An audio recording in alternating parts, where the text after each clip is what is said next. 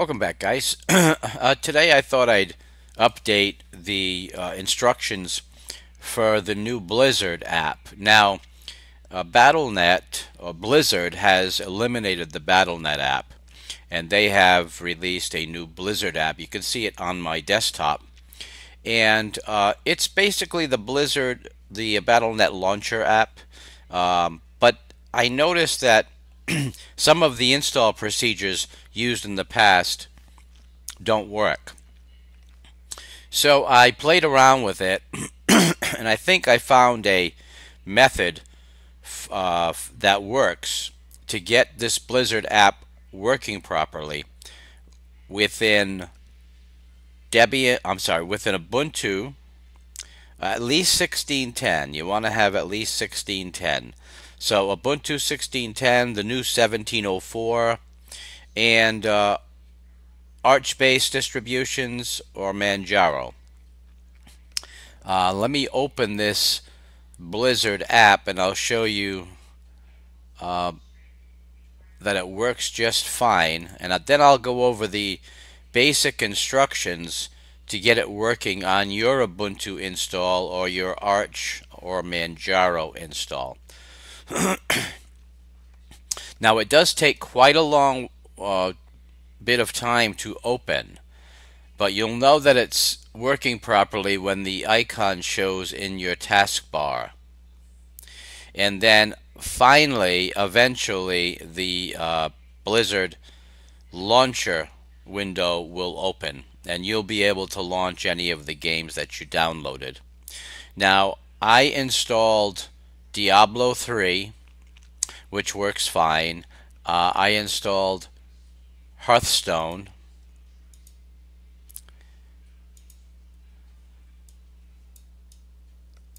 which works fine, as you can see. Those are the only two that I installed, but more than likely StarCraft, I think Heroes of the Storm will work, but I haven't downloaded those two. But the instructions for installing the Blizzard app and getting it working properly on your system are, I've got a step-by-step here, and I'll go through that with you.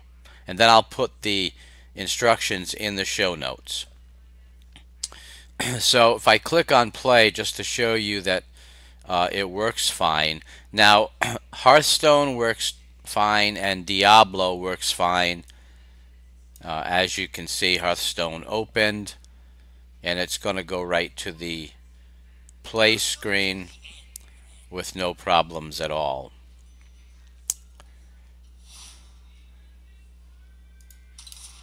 As you can see. So I'm going to close out and I will show you Diablo. If I click play, you'll notice that it does take about 30 seconds or so for the screen to open. It turns white and then it'll bring up the Diablo 3 screen. So as you can see, it's going to connect to the Blizzard server and it's going to open, no problems at all. I'm going to close this out and exit. It runs perfectly. So let me close this out and I'll show you the install process for the new Blizzard app. And I'll close that out. Now, I'm going to review the instructions with you step by step. And as I said, I'll post them in the show notes. And I'm going to open with LeafPad. Let me close that out. And I'm just going to enlarge this so we can go over the step by step. Okay, up the top of the instructions, I have instructions on replacing your 64-bit wine prefix with a 32-bit. Occasionally, when you install the Blizzard app in a 64-bit system, if it does not run using these instructions, then enter these three commands in a terminal, and that will change your wine prefix from 64-bit to 32-bit. And then you'll have to go through the libraries. See the wine config libraries down here? You'll have to go through that install process again because your wine prefix will be empty. Okay, so that's up the top here is if you want to change from a 64-bit wine prefix to a 32-bit. Now for Ubuntu installs, you're going to make sure you enable 32-bit. That's this first command. The second command gets you the Microsoft fonts. That's critical. And the third command, these are programs that you'll want to install in order to pull in some codecs and various files that you'll need to make sure that this works. Some of these may not be needed, but I find that when I install all of these, I have success most of the time. So you're gonna for Ubuntu, you're gonna use sudo apt-get install, and you're gonna install wine development, Winetricks, Play on Linux, Steam, VLC, SM Player, GIMP, Ubuntu restricted extras, and Ubuntu restricted add-ons. For Arch and Manjaro, you will want to make sure you enable multilib in your pacman configuration file.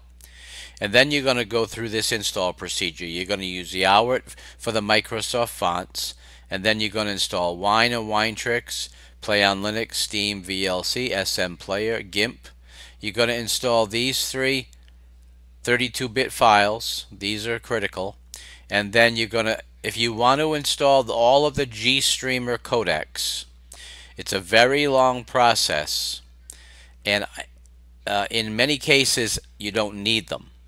But if you want to install them, if for example you finish everything and it doesn't work, then you can go and install the gstreamer codecs and just enter this command right up until the ffmpeg, and you make sure you use this bracket at the end. So you want to use this whole command in terminal. Okay, if you have an NVIDIA card, make sure in Ubuntu that you have enabled the proper drivers. And in Arch and Manjaro, you want to install all of these files. These are mainly audio files so that you don't have audio issues within Blizzard, the Blizzard app. So that's this entire command. Okay, so those are the installation steps in Ubuntu and Arch. There are some differences, as you can see. But for configuring the libraries, it's pretty much the same on both Ubuntu, Arch, and Manjaro. In terminal, you're going to run this Winetricks command. So you're going to run Winetricks, core fonts, hosts, WinHTTP, WiniNet, VCR run 2015. You're going to run that whole command in terminal. So Winetricks, that helps configure all the libraries that you need. Then you're going to enter WineCFG in terminal. That's going to open up your wine config window. Let me open that up just to illustrate. So when your wine configuration opens up, make sure you have Windows XP. Now in the past, Diablo wouldn't run in Windows XP. It would only run in Windows Vista. But I have found that Windows XP works on everything now. So you're going to make sure Windows XP is your Windows version. And then click on the Libraries tab and make sure you have all of these. Now there are 1, 2, 3, 4, 5, 6, 7, 8, 9, 10, 11, 12, 13, 14, 15 entries. So make sure you have all of those.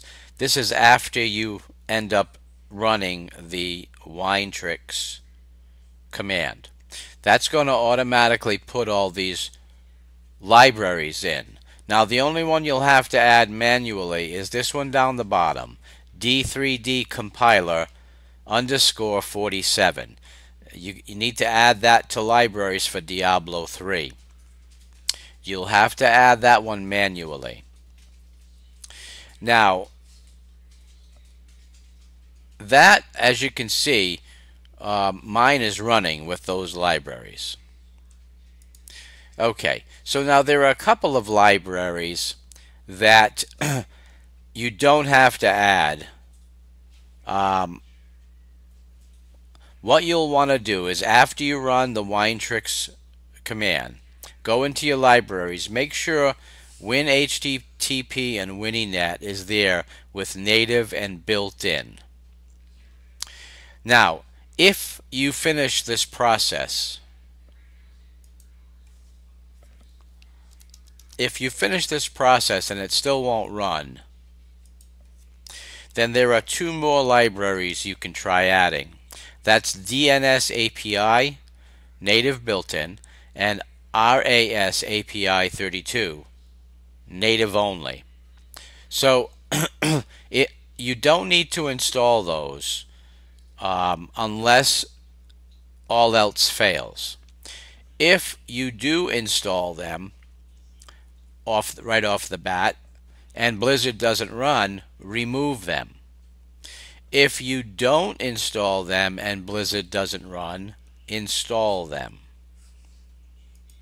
So I'm going to put a note, install or remove, if Blizzard app doesn't run, and you'll know what I'm referring to.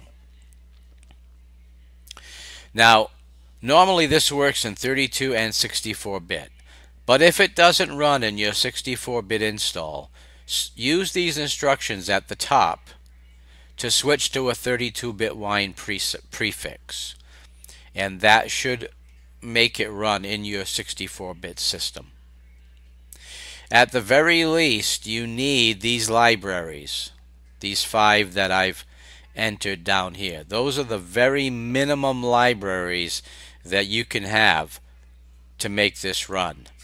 But as I said, you should have about 15 libraries in your wine config once you finish the install. So using these instructions, whether you have an Ubuntu install or an Arch or Manjaro install, should get the Blizzard app going for you. Now guys, on a personal note, as you know, I've been struggling lately with atrial fibrillation, and I went to the hospital yesterday, and my heart is now back beating normally. I feel much better. I still don't have all my energy back, but I imagine I'll get a little stronger day by day. But it feels really good to have a normal heartbeat. Once when I got to the hospital, my heartbeat was, and it's been this way for about 2 months, it was about 115 beats a minute at rest and very erratic. Beating like that for about 2 months really drained my energy. And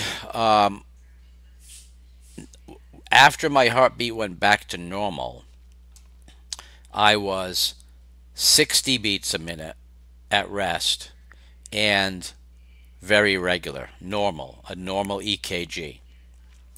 So now I'm on a new medication now to control my heartbeat, to try to make sure that it stays on track. But all things considered, I'm doing quite well, and I thank everybody for their kind words and support over this last few weeks. But I'm getting my energy back, and hopefully I'll be releasing more videos. So guys, thank you very much for stopping by the channel today. Please rate, comment, and subscribe. Thumb the videos up if you enjoy them, and I will see you soon. Take care.